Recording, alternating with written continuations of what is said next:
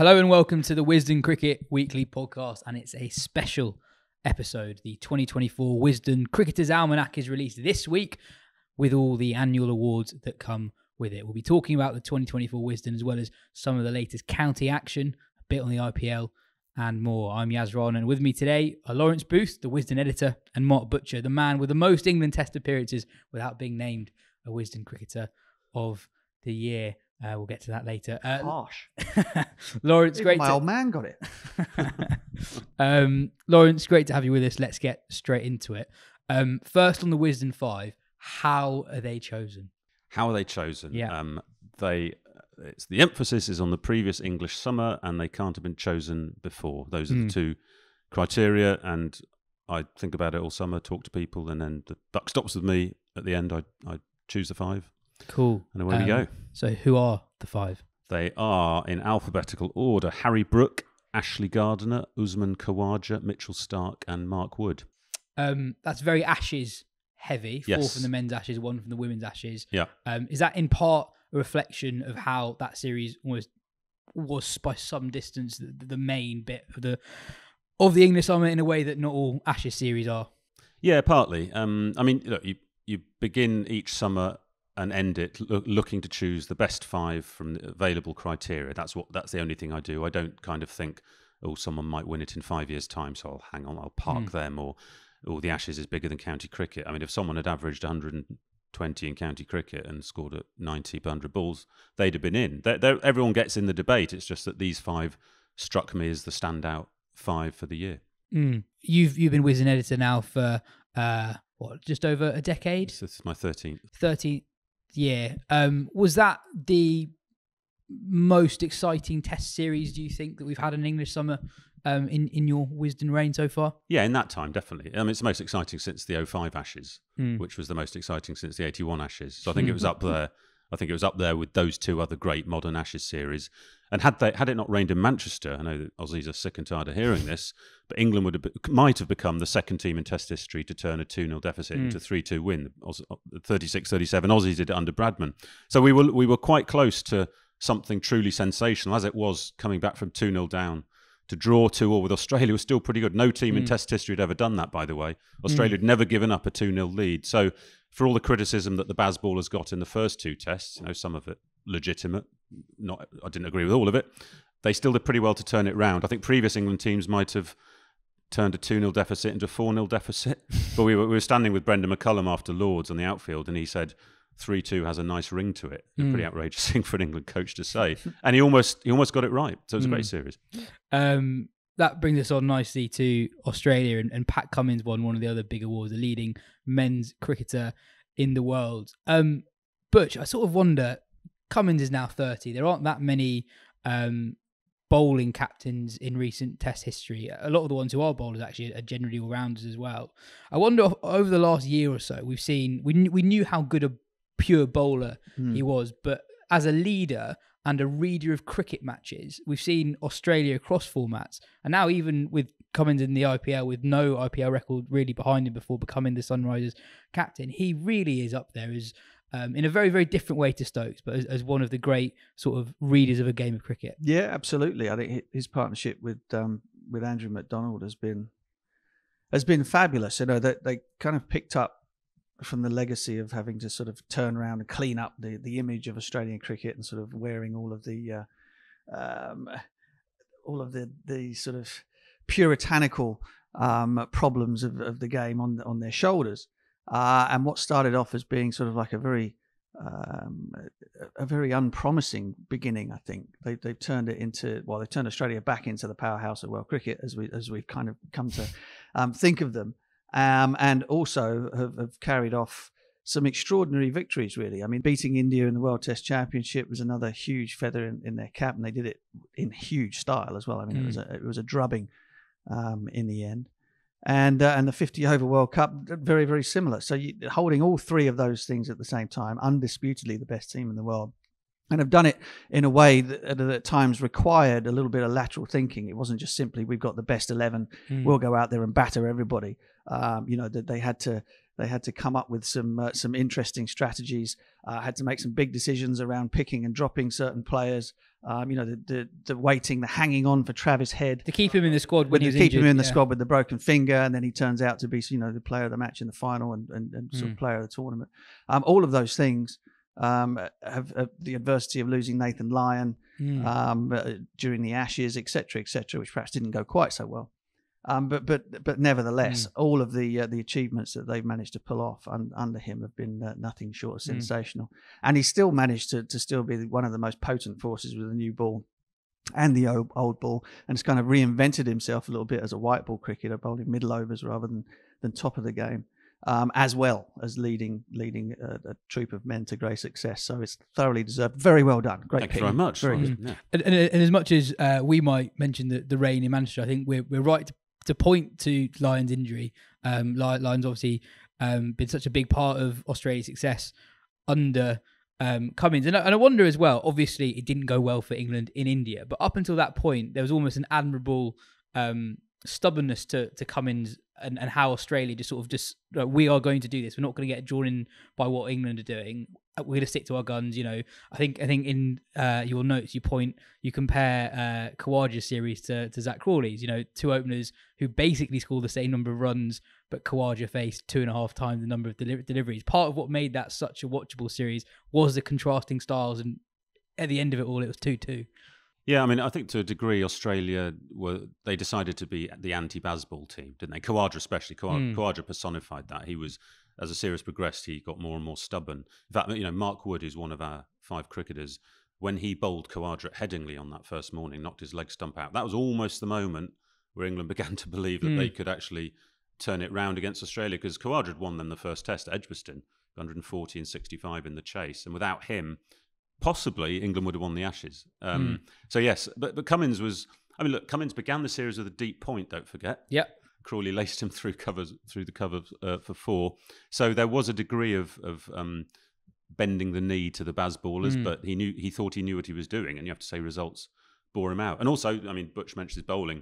Without his runs at Edgbaston in the first test, they're not winning that game. And he ended up with 42 Test wickets last year, which is more than any seamer in world cricket. You forget that with all the captaincy stuff that was going on. So yeah, an astonishing player, and he's risen to great heights. I think it's quite interesting though. You kind of sort of reviewing the first 2 Test matches, but that England gave them such a leg up, and the whole sort of sitting back, not having catches in, keeping men on the boundary, actually was what undid them in the final 3 games, I thought. But the history is rewritten, or is always written by the victors. They held on to the Ashes because of the weather at Manchester. That legacy might be very different had England not been quite so profligate in allowing them or giving them chances to win those first 2 Test matches. But at the end of it all, thoroughly deserves every accolade he gets. There weren't just 5 very entertaining Ashes Test matches last year. There was a 6th in the women's Test match as well, and one of the stars of that Test match, Ash Gardner, was one of the cricketers of the year. That was a brilliant Test and one hell of a performance from Gardner.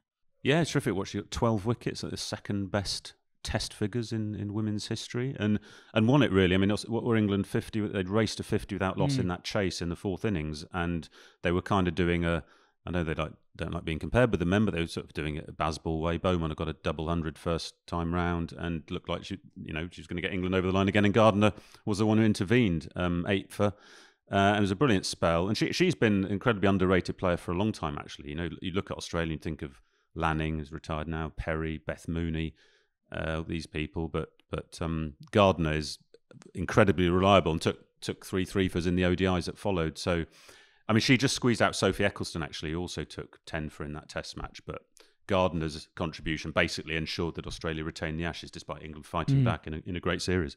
I'm just going to run through some of the other big award winners. So Travis Head won the Wisden Trophy for the best Test performance of the year for his 100 in the World Test Championship final. Nat Sciver-Brunt was named the leading women's cricketer in the world. And Hayley Matthews, Lawrence, became the first female winner of the leading T20 player in the world. People might not be aware of what she did to get it, but boy, did she deserve this. Well, yeah, or girl, did she deserve it? Yes. I mean, she eight consecutive Player of the Match awards, which the previous we looked into this. We thought, well, it must be some kind of record, and Wisden, we kind of want to get these things right. The previous record was 4.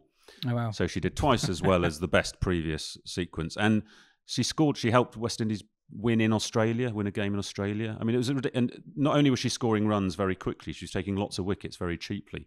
So she was, at the end of it, you looked at it and go, this sets of figures is irresistible. She has to be the choice. And it's great to give it to a woman. We've always said it's open to women's cricketers, and people say, well, none of them's ever won it. So Hayley Matthews, well-deserved first-time winner.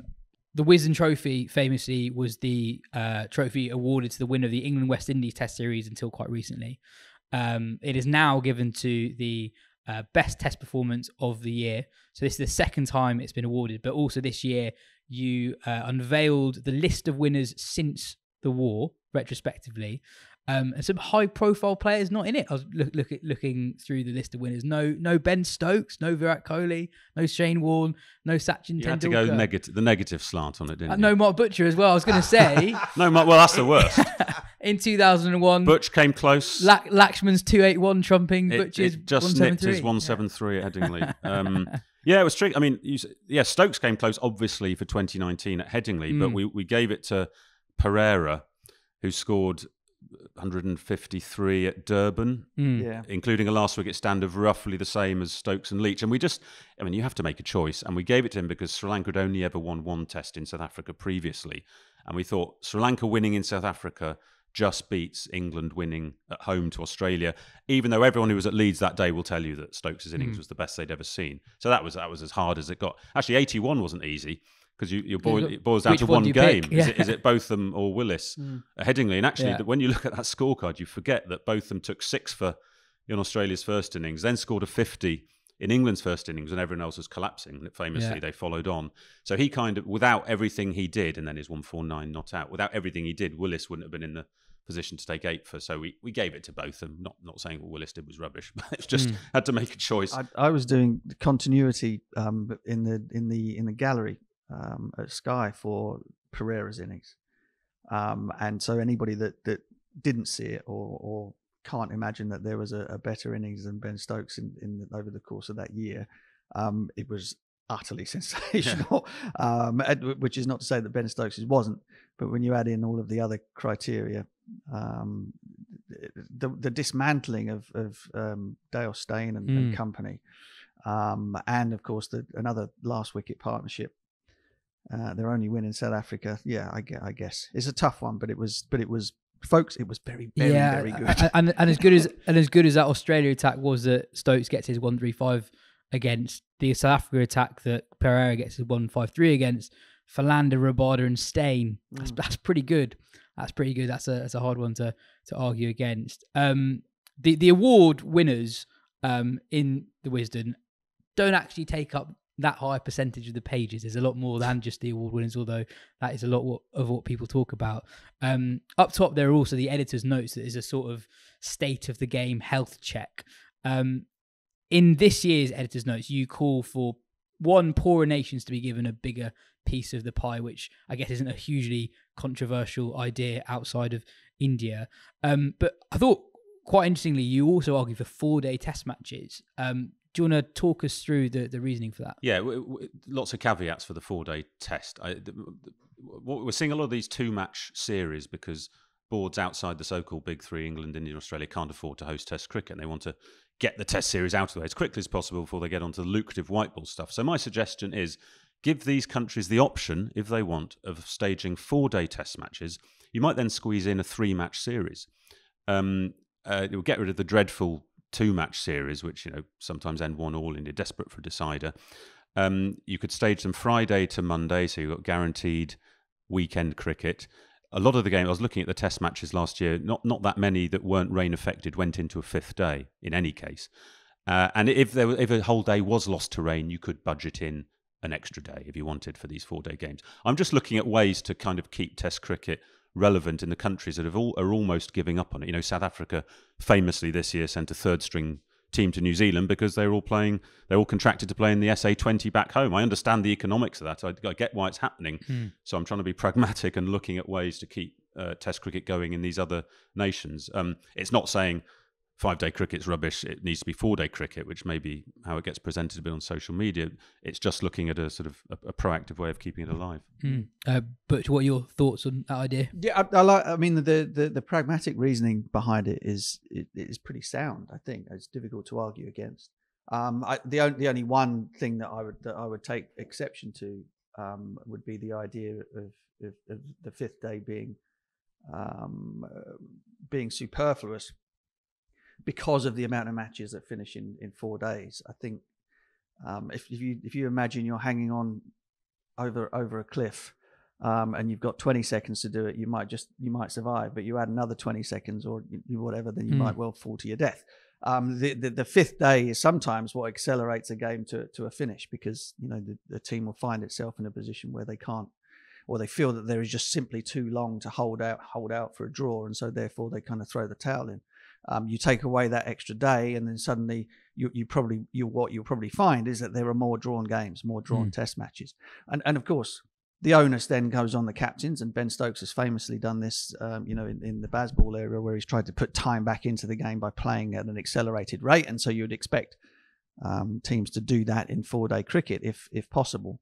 But I just the idea that the 5th day is not necessary because most matches finish within 4. You might find that actually doesn't make quite as much sense in practicality, because, as I say, you kind of find yourself in a situation where the draw is only sort of like a day away as opposed to 2, and then suddenly teams are much more sort of incentivized to cling on for that final point. So you might end up with slightly less exciting cricket. Yeah, I think that's fair. I mean, I suppose the hope would be that captains might sort of decide, right, let's play a more entertaining brand. Let's see what Stokes has done. The onus is on us now to keep this format going. Yeah.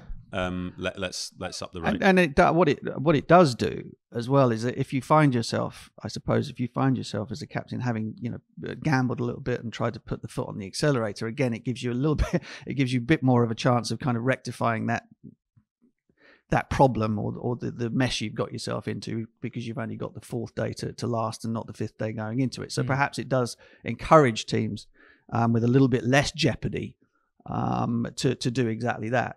I'd be interested to see it. It's just, obviously having played a few of them and had them as 5 days throughout my life, it feels like a death in some ways to sort of like concede that, the 5-day game needs to change in one way or another.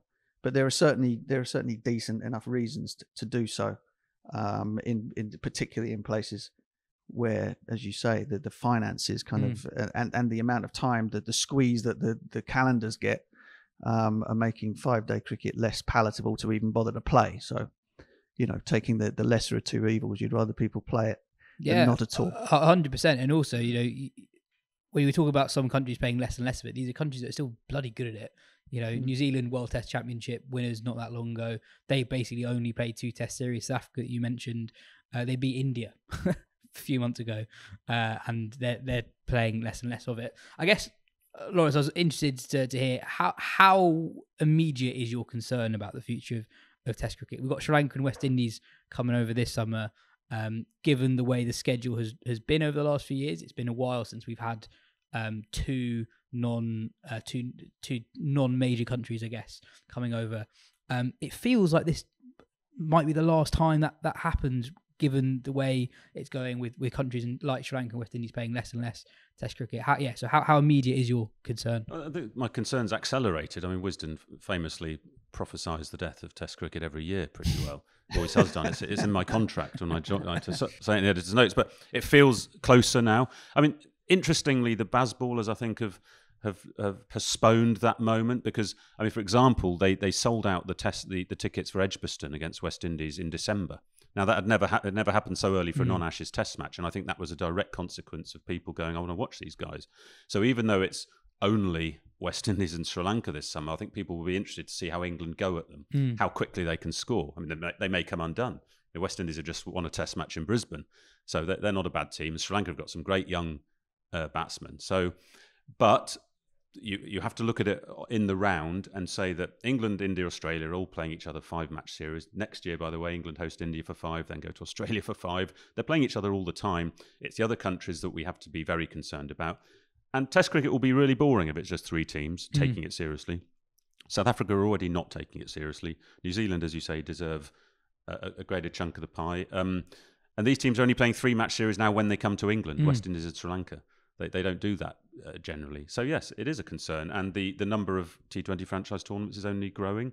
The ECB central contracts that Rob Key handed out at the end of last year were a direct reflection of the choices that players have to make now. Mark Wood made a comment to the Daily Telegraph about, I might consider the ILT20, and that sent ECB into panic, and they offered him a 3-year contract. So the administrators are having to think laterally now about how to make the 5-day game attractive. Reminder that the 2024 Wisden comes out on Thursday, so in 2 days' time after this episode comes out. Lawrence, what else is in the Wisden? Because there are a lot of people listening to this who haven't got on before, and we've still only talked about the first 200 pages of it, and there's a lot more than 200 pages. Well, I mean, within those 200, 300 sort of front of book pages, which is the reedy bit of Wisden, we've got Rob Smythe's done quite a fun piece on. It's 250 years since the LBW law was introduced, so he looks back on how the kind of morality of LBW, and he quotes, talks about Phil Tufnell trying to get the Jimmy Adams out and Shivnari Chanderpaul in the West. You were on that tour probably, Butch. When I wasn't. No, I do remember. They started giving Jimmy Paddams. Yeah, Jimmy Paddams. In fact, he quotes Jimmy Paddams, who says he was never greatly aware of the nickname, but so I think Rob introduced him to that. So it's quite a fun piece there. Andy Bull it's another old subject, but I think it picked up or slowed down actually. Overrates is a question last year where England lost a lot of points because there was this change mid-series, which Usman Khawaja lobbied the ICC for, that if an innings is over before 80 overs are up, it's wiped from the records. It has nothing to do with the overrate. So that obviously benefited Australia, who were bowling England out in 79 overs regularly. They were just scoring more quickly. And the weird thing we worked out was that England's overrate was better than Australia's throughout that series overall, but they lost so many points that it kind of scuppered their World Test Championship hope. So Andy looks back at the history of overrates. How did we slow down? Why has it happened? Why is nothing being done about it? As you say, we did the retrospective of the Wisden Trophy winners. Devon Malcolm gets in there. The You Guys a history spell. 95, in 94. 94, yeah. Actually pipping Brian Lara's 375, which wasn't an easy choice, but we kind of thought, well, Devon helped win a game, square a series. Lara was... he didn't. It was a draw. Lara's 400 does get in because we thought, well, you can't ignore a Test quadruple 100 for goodness sake. Even though that was a draw and they'd already lost the series 3-0. Butch was in that one, I think. Enid Bakewell gets in 1969. She's coming to the Wisden dinner. She scored 100, a 60, took a 5 for and a 3 for Test in Christchurch. So easy to forget.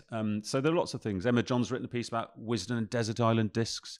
The number of people, the guests who've chosen Wisden as their book of choice, because Peter White came on last year and he chose the 1963 Wisden, I think, because he wanted to read about Hampshire, 62 or 63. He wanted to read about Hampshire winning the county championship. Okay. So we looked into previous guests, and there was something like 14 who chose it, including Gary Lineker, who wanted Wisden. Sorry, as a Desert Island disc to read about Hampshire winning the county championship, that's such a small part of the Wisden. That won't take. Well, you can read the rest of it as well. So it's a bonus choice, really. Yeah. It's an interesting choice. Yeah, it was niche. I'll give him that. Anyway, it gave us a chance to do a piece on it. So there's lots of pieces. There are about 15 to 18 front of book pieces, apart from all the awards, and it's always fun commissioning them, and hopefully it's fun reading them. Yeah. Out this Thursday. A reminder also that we are only 4 or so weeks away from our next live show, which is down at the Hank and Ginger Cafe by Oval Tube Station. It's on Thursday, May the 9th. Butch will be there, I'll be there, Phil will be there, Ben will be there, Katya will be there, and our special guest will be there too. That is Lauren Winfield Hill, who will be joining us. The last one was very good fun. A reminder that it is not recorded, so you get to hear what we really think. There'll be an extended... Every week, mate. Every week. There'll be an extended Q&A of sorts towards the end. 22 quid. Get stuck in. Genuinely, they are selling out. So if you want to get a ticket, make sure you get it in the next week or so. Feed and as much white and red wine as you can handle as well, if I remember rightly, last time. Yeah. Maybe not quite. Maybe not quite this time, but sounds like you shouldn't remember it. There will be food and drink available there. Yesterday we had the very sad news that the legendary England and Kent spinner Derek Underwood passed away at the age of 78. It was a bit trite summing up a man's life with numbers, but they do give a picture of his pedigree as a cricketer. 297 test wickets at 26, more wickets than any other English spinner. 2,465 first-class wickets. A great of the English game. 1,000 first-class wickets, by the way, by the age of 25. Butch, you would have seen him, I guess. I saw it. Yeah, I did see him. My sort of memories of watching him bowl, because obviously I didn't see him on uncovered wickets, but my memories of watching him bowl are thinking, oh my God, he would have been utterly unplayable on uncovered wickets. And also watching Alan Knott keep wicket to him. Bowling sort of 75 mile an hour leg breaks. Well, orthodox left arm spin, but the thing jumping and turning, and Knotty taking it like it was a walk in the park. I had the pleasure of meeting him on more than one occasion. Sort of, when he was chairman of Kent for a little while. He was a real gent, lovely man. And kind of, it's interesting, I suppose, because that style of bowling, you think about maybe somebody else of that similar era, somebody like Bish and Bedi, who playing on different type of surfaces. And in India, was all about sort of flight and making the ball drop out of the air. And the way that covered pitches rather, or uncovered pitches rather, sort of forced or forced that style of bowling, flat, quick, firing the ball in and around leg stump from around the wicket as a left arm spinner, getting it to grip and bite and turn, and how that style of bowling kind of rather disappeared, post the covered wicket era. But then you kind of watch him now. You watch some of the guys from India on pitches now that are very different from that. Guys bowling at high speed, driving the ball into the deck, and it's kind of a throwback to Deadly's day. But all of the play, I remember Bob Willis talking about him reverently, just saying how absolutely sensational he was, because he'd be able to bowl all day, keep Bob off his dodgy knees until it was absolutely necessary for him to bowl. Wonderfully accurate batters, of course, without all of the reverses and all that kind of stuff, it would be impossible to score off. And just must have been an absolute joy to have in your team. So sadly missed, and those numbers are absolutely extraordinary. Yeah, I mean, for younger listeners who haven't watched much of Underwood bowl, Kent put up a compilation of some of his highlights yesterday. I was amazed by his run-up. He properly runs in like a medium pacer. And yeah, you're right to mention Knott's keeping, because that is being delivered at some pace. Yeah.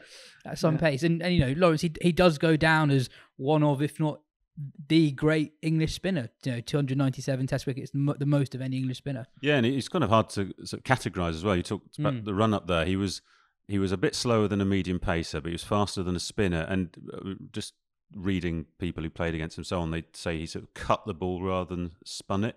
So he was very much of his own category, and he didn't care what other people said. He got loads of advice. He just stuck to his guns. In fact, I was sort of doing a bit of research on him yesterday. He was a Wisden Cricket of the Year in 1969, because of course in the end of 68 he takes 7 for 50 at the Oval. That famous scene with sort of 9 men plus the keeper round the bat, and Inverarity pads up and England square the series. So I was reading his profile, and they made the point that early in his career he bowled mainly round the wicket to the right-handers, and he thought, I've got it to turn myself into a sort of fully rounded bowler. I'll try over the wicket as well. So he goes over the wicket. In the next 3 years in first-class cricket, he takes 450 wickets and 13. It was absolutely ludicrous, and he basically got better after that. Yeah. So and there was a nice story actually. Boyks wrote a column in the Telegraph this morning about him, and he was talking about some game where it rained on the last day, Yorkshire v Kent, and Underwood was sort of licking his lips. What's an uncovered pitch? He's going to have fun on this. And Boyks was chatting to him in the dressing room, going, "Oh, if we get out here, you could take 6 for 40." And Underwood said, "Yeah, but if it rains for another 2 hours, I'll take 8 for 20." he just knew exactly everyone knew exactly what was coming. That was one of the great things about him. So yeah, as Butch says, sadly missed. But also people have talked about him as someone who made the most of uncovered pitches, but his record actually didn't get noticeably worse when pitches were covered. And I was looking up his career on Cricket Info yesterday. His penultimate game as a pro cricketer at the age of 45, Kent versus Scotland in Edinburgh, 8 for 31. I'm sure that wasn't the driest wicket in the world. The interesting thing about that though is that had he not begun on pitches as they were in those days across the board, uncovered pitches. The likelihood that if he'd have started his career as a bowler on the covered ones, that the likelihood that it would have panned out the same way, people would have just decided, well, this guy's no good. You need to turn it more. You need to bowl it slower, etc., etc. And that might well have got rid of him before he'd started. The fact that he then changes, is able to change after having that wonderful success as the pitches were, and then the reverence with which people would have treated him with anyway, and the fact that he had that record behind him allowed him to adapt. And as most great players do, you always get asked the question, don't you, would so and so be any good in this era? And my answer to that is always yes, because because they're great, they adapt, and they will use whatever facilities in front of them to be as great as they were then as they are now. Yeah. On spinners being a product of the environment that they're brought up in, one of the themes of the county championship so far is that a couple of guys who are predominantly known for their batting have bowled really well, and predominantly spinners actually. So Rob Yates at Warwickshire, he took a forfeit after scoring 175. Dan Lawrence has already bowled more overs in a county season than he ever did when he was at Essex. And in Lawrence's case, and he reminds me a bit of Will Jacks as a spinner, really tosses it up. I wonder if, because of how much white ball cricketers, specialist spinners play as kids as much as anything else, they're sort of incentivized to really fire it in, and actually the art of properly tossing it up is sort of being lost until you have these batters who come in who don't play much white ball cricket, who are almost properly specialist long form finger spinners, and it's actually quite heartening to see them do well. Yeah, I haven't got an answer to that really. I just chuckle every time I see Dan Lawrence bowl. But I don't know. I mean, look, somebody like Will Jacks has a few things going for him. He's very, very tall. Is able to bowl the ball quite quickly if he wants to, but also gives it a huge rip. He's got quite big hands and really turns the ball. I think quite often a lot of bowlers who get flatter or who want to bowl the ball flatter don't have the ability to spin it very much. So you have to, minimise your risk of being belted by taking some of the trajectory off the ball. All of these things are sort of products of either the bowler's natural abilities or natural stature. And as much as they are the circumstances in which they're bowling or the conditions in which they're bowling. So it's interesting. I mean, somebody like Dan Lawrence, you don't know. You might not see him bowl a great deal after we get past April, because at the moment the pitches are so damn soft that the seamers, you've got the Kookaburra ball, yes, but I will still argue that we've seen enough runs scored in this time of the season. I mean, the Grand National was on at the weekend. I always remember being in the dressing room doing the sweepstake in the Grand National, because we were still in pre-season by then. You weren't playing games, but the pitches being so very, very soft, at the moment, that there's not much point in the seamers bowling anyway. So that's why these guys are getting so much of a chance. Yeah, we had a lot of questions about the Kookaburra ball. WG Rumble Pans asked, will the use of the Kookaburra ball make English bowlers better in the long run? And is using the Kookaburra ball actually a blessing in disguise given the poor quality of Duke's balls last year? Lawrence, on the Kookaburra, it's not, I don't think, about the development of bowlers. It's almost like an identification of seeing who's doing well, because they don't play enough with it for bowlers to really markedly improve within a season using the Kookaburra. Yeah, I mean, I understand the sort of impulse for the ECB doing it. I just think they chose the wrong time of year. I mean, the pitches are too soft, and the Kookaburra famously goes soft quite quickly. So you've got this sort of, I was watching various games on the live stream, these guys hammering it in, and it would creep along at sort of, just below the knee roll, and you're thinking, who wins from this? I mean, they'll use the Kookaburra again in rounds 12 and 13, which is end of August, start of September. That makes more sense to me if you're trying to get, develop fast bowlers who can get reverse swing, for example, because reverse swing was out of the equation. Lush outfields. I was at Hove last week, Sussex Northants, and both the coaches said reverse swing was just it couldn't work. And so the Aussie bowlers, I mean, Chris Tremaine at Northants, who's a leading wicket taker in the Sheffield Shield, could barely get a wicket this time. 2 games for Northants with a ball that he's supposed to know how to. And it's so damn cold that the damn thing won't swing conventionally either. And it wouldn't do. We looked into this, haven't we? And the numbers over the last 10 years say that sort of April and July are the 2 best times to bat, or the sort of like the highest average per wicket in the county championship, and that's going back 10 years. So that's notwithstanding Kookaburra ball. That's Duke Kookaburra, and at this time of year, the pitches are too soft for the ball to do anything fast enough off the pitch, or carry through, or to trouble batters enough, whether you're using the Duke or the Kookaburra. So look, there have been a couple of wins. I'm not that proud to sort of say, well, okay, we've seen a lot of spin bowled. The spin has been bowled mainly because the seamers cannot do anything with it whatsoever. And yes, it's been profitable for one or two, and it's good to see. Bashir got a game for Somerset here, didn't he? And Hartley has played with Nathan Lyon for Lancashire. So good to see these guys getting a run out. However, I completely agree with Lawrence. If you're going to do it, I'm sort of thinking to myself, if you're going to do it for the whole season. If you really want to find out about players, then use it through the whole thing. Don't mess about with nipping it in and out, and then you can make some sort of a judgment call. But playing with any ball in April on soft puddings of pitches is not going to give you any sort of clue whatsoever beyond the fact that batters are having a great time. This was just, by the way, the third round ever where there wasn't a result when all 18 counties have been playing, which actually there hasn't been that long a period where that's possible, because you need from when Durham came in, when there weren't two divisions, and since you had the 10-8 split, which came in a few years ago. So yeah, not a single result. Some of the highlights: Warwickshire's top three all scored 175 plus each. They scored 698 for 3 against Durham. Matt Potts for Durham as a night watchman scored 149 not out in the same game. So obviously quite a good place to bat Edgbaston over the last few days. In Division 2, Emilio Gay, Max Holden and John Simpson all scored double hundreds. We nearly had a thrilling finish at the over where Surrey briefly threatened to chase down 210-ish from 19 overs.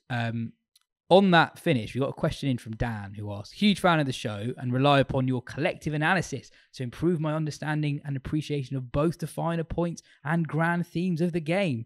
I would love to understand the following. Why did Somerset so readily agree to a draw against Surrey? They were 5 wickets down and they were on a roll, Aldridge especially. Okay, in principle, Surrey could still have achieved the target, but it was looking increasingly unlikely. They were down to their bowlers, had lost a few wickets in a row, and their run rate had plateaued. If the answer is simply that Gregory made a risk-averse decision after earlier saving Somerset from certain defeat, no worries. But the way in which the commentary team didn't seem to blink when hands were shaking, what made me think there must be some well-established strategic consideration at work of which I am ignorant. I think it's a fair question. There was a test match a few years ago, England-Pakistan during COVID, where England shook hands where they needed 5 wickets to win in the last hour or something like that. Where obviously it's unlikely, but it could happen. Why do teams shake hands when a result is literally possible? It's still possible. I mean, Craig Overton had an injury, didn't he? Lewis Gregory's got stress fractures in his back. Perhaps it was just simply that they felt that they'd run out of juice. I don't know. You got 8 matches off the reel at the beginning of the season, and maybe they felt that they might do themselves more damage than good by staying out there. Given the circumstances, you might say, well, look, let's give it another half an hour and see if we nip out 2, then it's well worth our while. Yeah. So yeah, without knowing exactly what the state of all of the Somerset bowlers were, you'd be a little bit surprised, or at least if you were on commentary, you might be, unless of course they'd all had enough and just wanted to go to the pub. But you might, the players or the commentators, both. Yeah. But you might ask the question for sure. But I was listening. I had it on. I was waiting for the Masters to start, so I had the back end of the comms on, and they were zipping around the country, and I was listening to the Surrey feed, and they were talking about injuries to Overton and to Gregory, and whether or not both of them might have to miss the next game. So perhaps that was a consideration. Beyond that, I can't help you. Surrey were 5 down, weren't they? They just lost a couple of quick ones, and presumably at that point they'd have started playing for the draw. At which point Somerset figured, well, there's no way we're going to prize out the last 5 if they're just blocking. I don't know. I do take the general point, which is that county cricket can err towards the conservative side in these matters. I can just about understand why they did what they did yesterday. I remember a time going back to sort of like the 90s, I suppose, whereby, you know, we were still playing sort of Sunday league games in the middle of 4-dayers and all that kind of stuff. And you might find yourself in a situation whereby, and this isn't the case because they didn't have to go off somewhere and play a game the next day, whereby you kind of make the calculation that we need to get on the road in order to give ourselves a chance of being in any sort of state to compete in the next match. And so those type of considerations used to come up quite often. But in the modern era, whereby you've normally got at least 2 days between fixtures, and with points clearly so difficult to come by, you certainly might have wanted to have given it another 20 minutes, half an hour before you. Well, yeah. Also, you got 8 points for a draw and no one else is winning, so you really don't want to lose, especially this early on in the season. We've got a question in on the IPL. So Lucas asks, are super high scoring T20s making the format less interesting? So yesterday, Sunrisers Hyderabad beat their own record from earlier in the competition of the highest ever domestic T20 score. It was 287 played 262 at the Chinnaswamy. Lawrence, what's your initial gut reaction when you see games like that? I suppose I get interested to see if someone's going to get 300 one day. I mean, look, we can't have it both ways. We got very excited when England's white ball team started belting the hell out of it and wondering, you know, they passed 400 for the first time. That's because they'd never done it before. They'd never done it, no. Yeah. Oh, poor old Trez, come on. So you know, so we can't then necessarily just look at the IPL and go, this is devaluing cricket. But who'd be a bowler? I think that's a fair question. And Reece Topley's a very good white ball bowler, went for 68 in the game you just mentioned. It does feel a bit at times as if it's who can hit the bigger set of sixes. And does that take away from the pleasure of the joy of six? You know, Heinrich Klaassen walloping them one after another. Are we becoming anaesthetised to it? I think we are to a degree. You get that little ticker, don't you, in the bottom of the screen, the IPL, 568 tournament sixes. Like, that's a meaningless number. I don't know what that means. That always has been, to be honest. I mean, I always remember Adam Hollioake said in the first year of T20, 2003, said the team that hits the most sixes will win. Right? If you hit more sixes than the opposition, you'll win the game. Years ahead of his time. Years ahead of his time. But on this point, the number never matters to me. I do not care. Don't care whether it's low scoring, high scoring. The only thing that makes the contest worth tuning in for is whether it's going to be close. Yeah. And 270 odd plays 280 plays 260 for a long time. That game was still alive, right? And that to me is the only thing. I don't give monkeys about the numbers. Yeah, it's not an IPL only thing, by the way. No. You were in Pakistan for the PSL where it was quite similar last year. In Islamabad, where 240 wasn't enough to win the game twice, I think. 240 batting first. And look, calling those games, yes, you know, you're not anywhere near as excited about the ball flying over the boundary as you were when Beefy did it in '81. But you know, we've moved on a hell of a long way from there. The only thing that matters in any of these contests, which is why I have no truck with the idea that low scoring games are somehow better, because sometimes they're terrible. Is that if the game's close, it's a good game. If the game's not close, then you ask the question as to sort of like what was the point of that? Yeah. But that's all that matters. Get close. And I'm telling you, if you score 288 and the opposition gets to 260 and with 3 overs to go, the chasing team is still in it, that's an exciting game of cricket. Yeah. I guess what I'd wonder is, we're talking about golf before, and this is more your areas than mine, but 20 odd years ago when Tiger started whacking it further than everyone else, they literally Tiger-proofed courses by making them longer. Didn't work, but It didn't work, but they did try and make courses longer to take out the effect of players being able to hit it further. And in games like the one yesterday, you got a really old ground that's really small. It was not built for modern T20 cricket, where you've got these massive guys with massive bats who, for me, part of the issue is when players completely mishit it for six, which does happen. Yeah. And I wonder, there's nothing you can do about grounds that size. So is that... Do we eventually move away from those sort of venues? I don't know, because I don't love that. Yeah, I mean, it's sort of. I think that is perhaps the most sensible thing I've heard said about it. You know, the bat argument again. I've gone on record so many times saying this that using golf or tennis or any other bat and ball sport as an analogy, the equipment in cricket has stayed the same. Exactly the same. It's made out of the same materials. We're not talking about sort of going from ash tennis heads to sort of like to graphite and different gut strings and all that kind of stuff. The ball is slightly different. In cricket, the materials are exactly the same. The thing that has changed out of sight in terms of cricket has been the players. Number one, their ability and their intention to hit the ball long distances, and number two, the training that you do to allow them to do that. The human element has changed more than the equipment element. And so what do you do about that? Well, they've had a restriction on the size of bats and all these kind of, it made no difference whatsoever. None at all, because the players are still stronger. They still intend to hit the ball much, much harder and further. If you're capable of carrying the ball 110 meters and the boundary's only 70, you're going to miss-hit it for 6. You miss-hit it for 80, right? So the only real way of doing it without changing, turning the ball into a squash ball or something, which the bowlers would love, is that the ground dimensions need to be bigger. You need to have 80-meter carries. That's hard to do. I mean, you used the example of here at the Oval, which is one of the bigger ground surfaces in the country, but it's smaller than it used to be. Is around about 2/3 of the size that it used to be. The carries up towards the Vauxhall end were enormous, huge. You had to run 5. Yeah, you had to absolutely melt it to hit it for 6 up that end now. And by the end of my career, I was dumping them midway up the stands.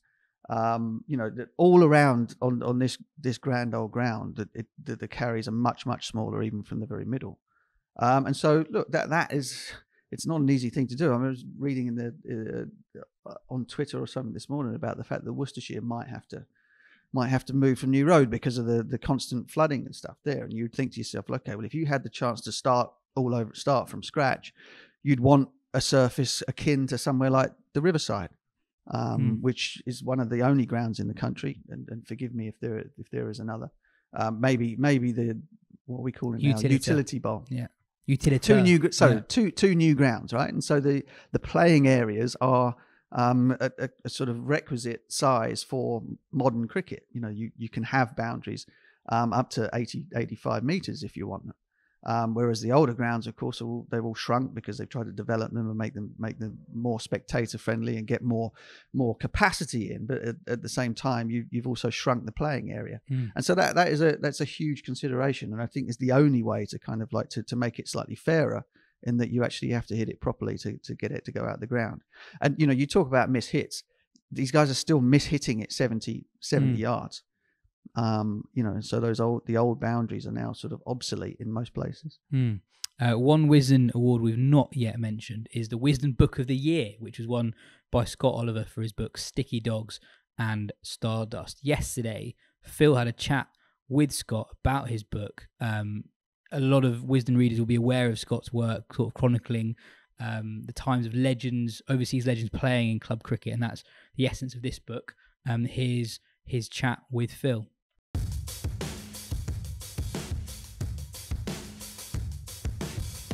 So we're joined here in the Wisden offices here at the Oval with Scott Oliver, who I'm delighted to say has won Wisden's Book of the Year. Now, this, for our YouTubers, is the book in question, Sticky Dogs and Stardust, When the Legends Played in the Leagues, by Scott Oliver. Now, Scott Oliver, just for those who aren't acquainted with his work, is one of the great survivors of our industry, one of the great survivors of the Wisden show and project. And he writes a monthly column for Joe and I for WCM, where he teases out amazing stories about great legends of the Shires, if you like, these sort of monuments to club cricket life. And perhaps that was partly the inspiration behind this book. Scott, first of all, cheers for dropping by into South London for us. A little bit on the book and the fact that you've won this award, what it means to you. Well, I mean, massively shocked to win the award. The first thing I did was look for the Wikipedia page with a list of winners. I don't know if it exists, but I will build one if it doesn't.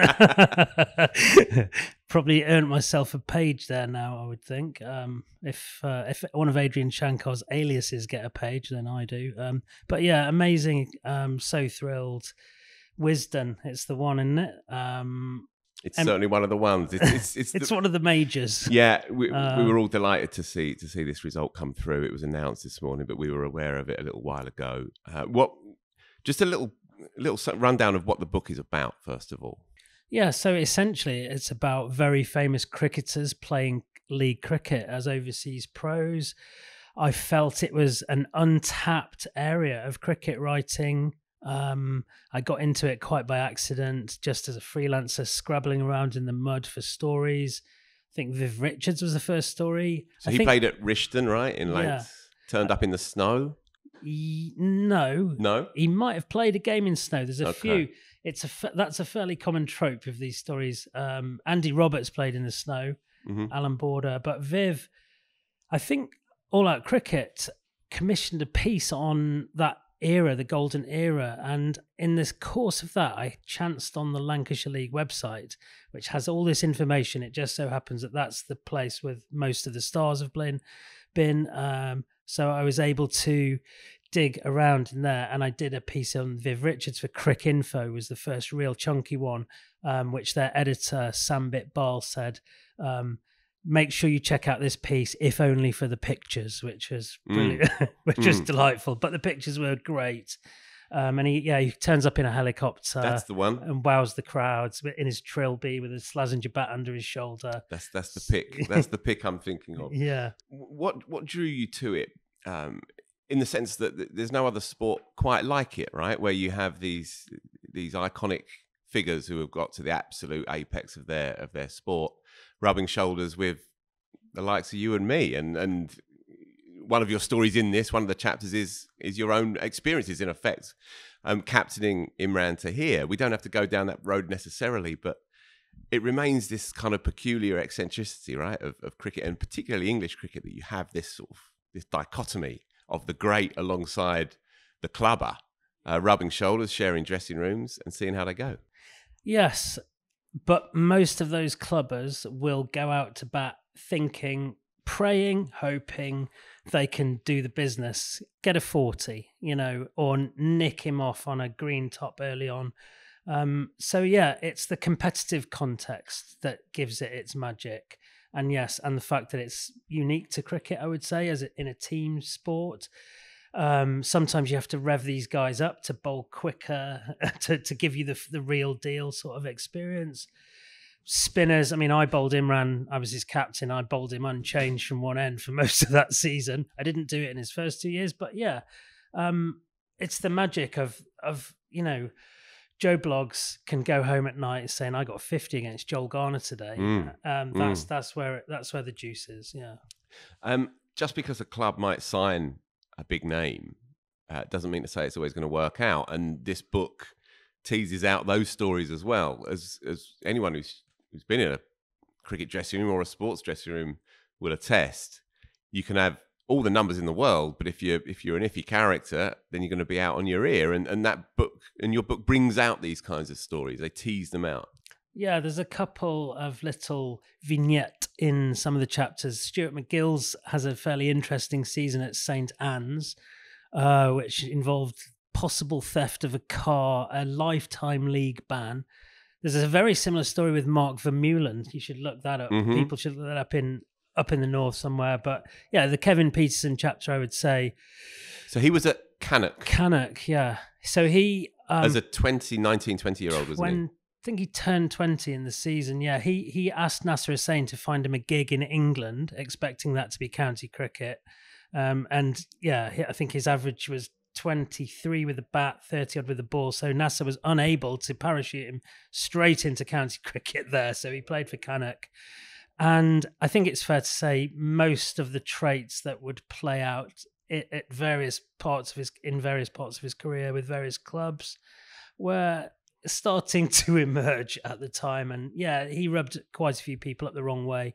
He was fairly full of himself and fairly diva-ish when things didn't, when he didn't get what he expected from the captain in particular regarding his bowling allotment. Many other names really shine through in the book. Adam Gilchrist at Richmond, down in the south, who was a model pro by all accounts. They still love him over there. And Matty Hayden and Mark Taylor up at Greenmount CC. Hayden, of course, opened the batting with Gary Neville. And again, you get these kinds of fabulous stories about the richness, if you like, of club cricket. Did you find that people were all too happy to talk to you? People, club legends, players, first team captains, and so on, old chairmen and presidents and so on. Were they happy to engage with the idea of this? Yeah, I mean, pretty much everybody. I think you get to a kind of tipping point or a saturation point with interviews. When you're going, particularly the further back in time you're going, people are relying on very kind of well-thumbed barroom tales, and it does start to repeat a little bit. The more recent ones, Adam Gilchrist and so forth, they were all happy to engage. I think Adam Gilchrist, that connection you mentioned, he set up a scholarship at the club, the Adam Gilchrist That's Scholarship, right. And so, and he played for Middlesex at Richmond at the back end of his career. So I think most of them are feel-good stories, and quite a few of them do finish with a connection. So they have taken that player in, and they are part of the fabric of the club. That's it. Imran turns up to Modishall, my club, every 2 or 3 years now, but more frequently before that. So, that's a nice part of this as well. Joel Garner in the second book, actually, he visits every year his club Littleborough, where he played 3 years. Took a lot of wickets. I can imagine. So just running through some of the names in this effectively part one of the Chronicles, because as you say, you're well down the line with part two as well. But in this one, the one that's won the award, you got names from Greenwich and Marshall to Viv, as we said, Jack Callis, Azharuddin at Rishton, Sobers as well, of course, at Norton CC. Wasim Akram, Shane Warne at Nelson CC. Now that's a screamer. That's worth the book just on its own terms, really. Steve Waugh, Shahid Afridi, Kapil Dev. So you've left very few out there, but there are so many other rich stories untapped that, as you say, you are well down the line to this second one. When can we hope to get hold of the second one, Scott? Dare I ask you? I'm hoping to finish in September, and Matt wants it in the shops by December. I did have to ask him how strict that deadline was, but we'll see. Three a month. I think I can do it. Mm-hmm. Lovely. Okay. Well, hopefully we'll see that second one out before the end of the year. In the meantime, congratulations from all of us here. Feel like one of our own's come through for us here. Yeah, so it's great much. stuff, Scott. And you'll be going to the Do at Lord's this evening as it stands, because this show will be going out tomorrow. Does the tux still fit, dare I ask? I didn't own one. I've had to buy one for this night. So I think I'm going to bill that to the publisher, to be fair. Sure. Best of luck with that. Okay. Honestly, it's a beautiful piece of work. We had a bit of a hand helping along the way. I did some editing work on it as well. It's a real stunner of a piece of work. Here it is yet again. Sticky Dogs and Stardust, when the legends played in the leagues. Scott Oliver, you're a cracking bloke. Thanks ever so much. Thank you for having me. Cheers, Phil.